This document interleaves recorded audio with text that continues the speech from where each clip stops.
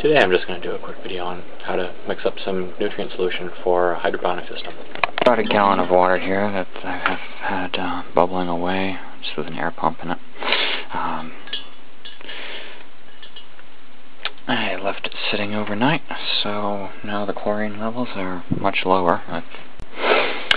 So this is going to be a mixture for seedlings. I'm going to be using this nutrients, which is a one-part system. It's a lot easier than mixing a three-part. This stuff is old and I think partially crystallized, so not as good, but I'm just using it for some seedlings. It doesn't need to be spectacular. I'm just going to add about 4 milliliters to this jug here. Now I've got that all mixed up. It's awfully dark. It's a partially organic fertilizer. Now I'm going to add some acid to adjust the pH.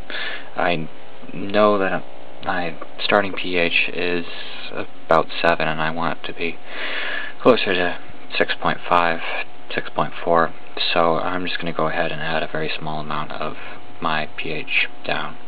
I added a few granules of my dry pH down and a drop of Super Thrive.